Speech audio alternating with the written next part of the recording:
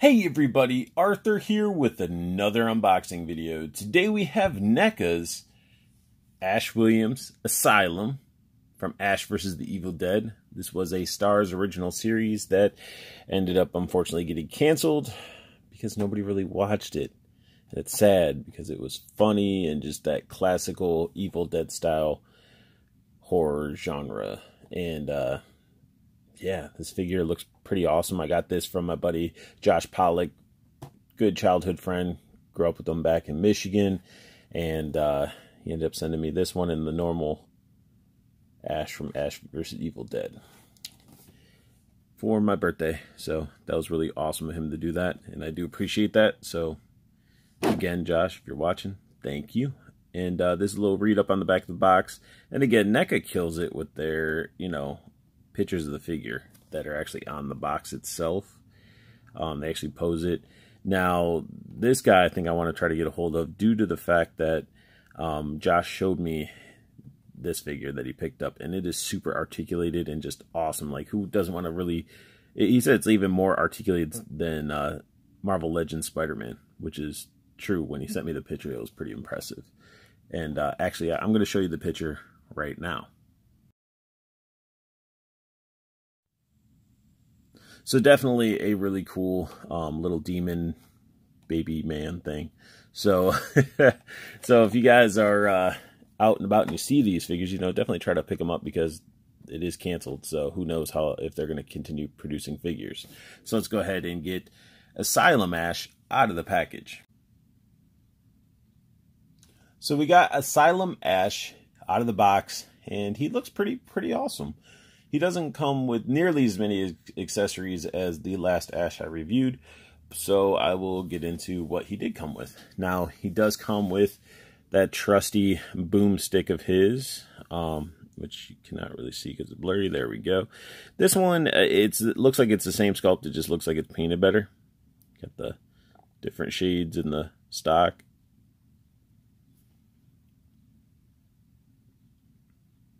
So yeah, it just looks a lot nicer. Got that little bit dry brushing on it to give some wear to the barrel and everything.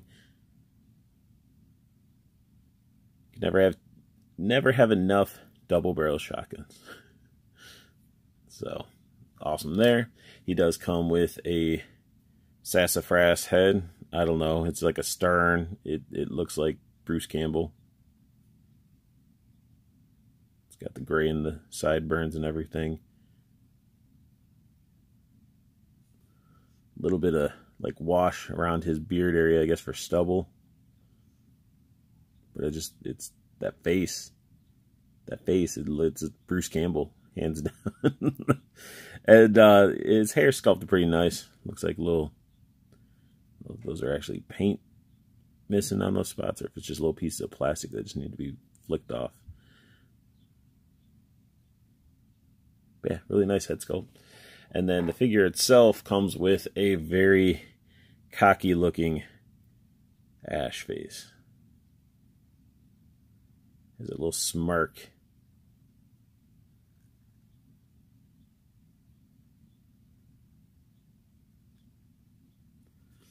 And then he does get like full, 360 with the head. He can look down that much. He can look up. That's about it. And it has like this whole Asylum outfit's really nice and detailed. It's got like, I love how the straps and all the discoloration, the staining to it. It just looks awesome. It's got like little tears, got texture throughout. This whole out part is rubber. So it's over like a plastic shell or skeleton. On the back, you got more strapping. Gotta have that spot for the shotgun. And this one actually looks to have a little bit better texture on it. Got these like tore up sleeves and stuff, and this is like a rubber as well. And just look how, let's see if let me fold his arm up for a sec. Just look how nasty inside the sleeve is. It's just all stained and gross. Just doesn't look like it would smell very good. And then he's got some slices in his arm. And I don't know if that's just the color of the fabric or he actually got sliced in his arm and he's bleeding. But I definitely like that. His arms get decent articulation. I mean, they go up that far. And I love how the shoulder sort of fits underneath this little rubber coating. So you don't have to worry about damaging the arms. Like that's always something for me. With Legends and other figures, is like usually you scratch this top layer of paint on the shoulder and stuff when you're moving stuff, if it's not tooled properly. This arm, you know, he gets the full rotation. He has the sort of like a bicep swivel up there. He's double jointed. Well, it is double jointed, but it's weird. It's like, you see, you got, it bends up here, and then, yeah, you can really, and then you can bend this part. It's weird. It doesn't really, that's as far up as this will go. So, he does have rotation and bend at the wrist. Looks pretty good. Then this side, he's got the tore up, this is rubber, just like the other side. Little like mummy wrapped arm. And then you get into the actual chainsaw and everything. This whole chainsaw is the same chainsaw we got before. It just seems to, like, literally pops off pretty easy. And then that just looks like it's painted a little bit better than the last one with the details of the part. But also notice that it's sort of separating a little bit.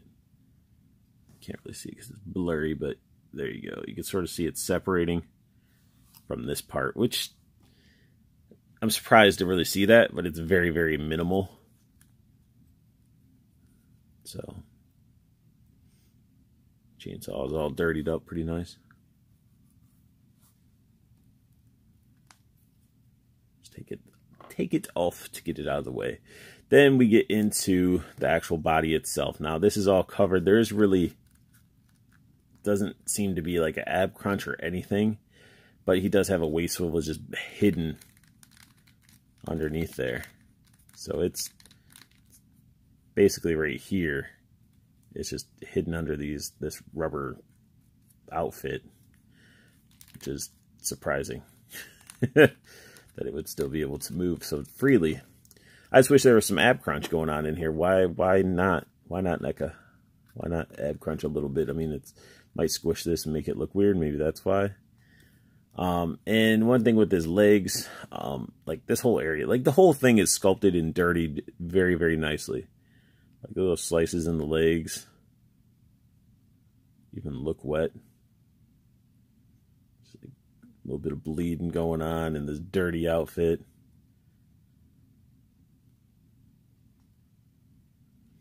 And then one of these legs, which one was it? This one had like fuzz and stuff stuck to it. See if you can actually see it on camera. Yeah, you can see it.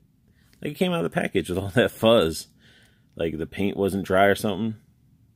So it made it sticky. So it's one of those things that just makes it super weird. Now, as for like kicking forward, you can kick that far out. It just doesn't go straight. Like,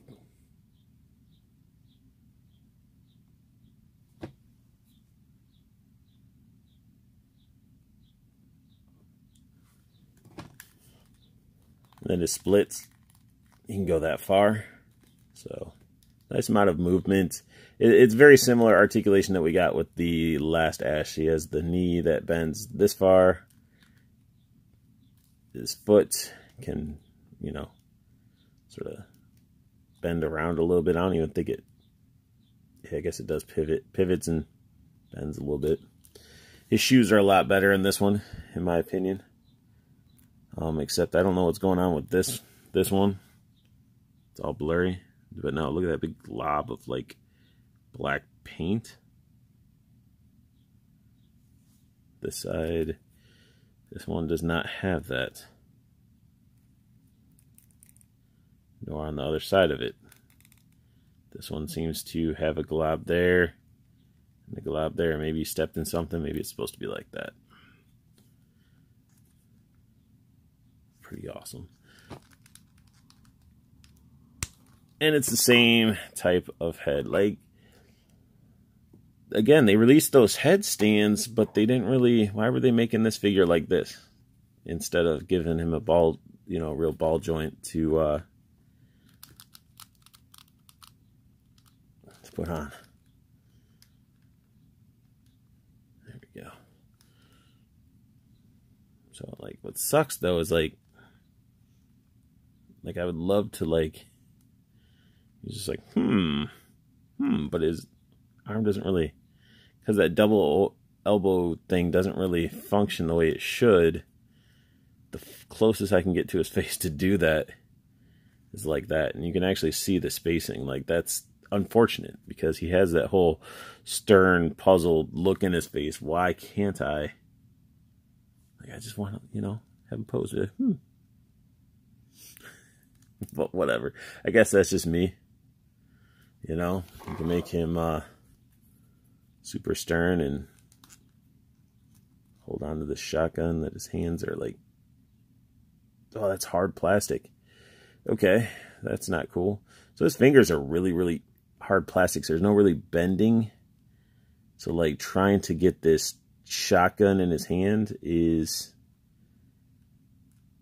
it's just impossible. Like, that's a really hard plastic. Like, if I try to force it, you know, I'm gonna have to warm it up with some hot water or something, because, yeah, this is not gonna it's not gonna work. Because normally I pop it in like so, then sort of flex it back, pop the fingers around, but it doesn't. Wah, wah, wah. Let me just go ahead and put the, see, now this one, the shotgun is, it's very snug. And then as I slid that through, it just scuffed up some of the paint and stuff. Trying to retract and watch my language, but you can see I scuffed it up. What the? That's disappointing. But it is what it is. This guy just needs to be played with and just needs to be broken in. Get the plastic all right. So that's really what it sort of boils down to is, oh, and see that hand? Those fingers are really nice like that because he holds the shotgun. Wow, he holds the chainsaw very nice with this with his hands being that hard plastic and bent like that. That is just really, really nice looking. So you can just be all stern and be like, how am I going to cut this tree down? And that sums up my unboxing and review of Neca's Ash Williams Asylum edition, Ash versus the Evil Dead figure. If you guys like what you saw, hit that thumbs up. Subscribe if you're new to my channel, because I'm going to keep pumping out some content, and I'm sure you'll find something that you'll like. And if you guys want to keep up to date on your imports and collectibles, make sure you follow and join up with Toyco Toys and Collectibles. The website's down below. Check it out. If you see something you'd like, get it. Use my promo code UNBOXTOYCO. That'll save you 5% on your entire purchase. And if anybody tried it and it didn't work, it is case sensitive. I found that out. So it's all caps, UNBOXTOYCO. So make sure you use caps. And there are 2 Toyco groups now. One is the Toyco pre-order group. So join up with that group, because that keeps you up to date on pre-orders, gets you those great deals on those. And then there's the separate Toyco group, which lets you guys talk about figures, talk about your Toyco orders, just like have a good time in that Facebook group. All the links are down below, so feel free to check them all out. And as always, have the best luck hunting, keep on collecting, and have a beautiful day.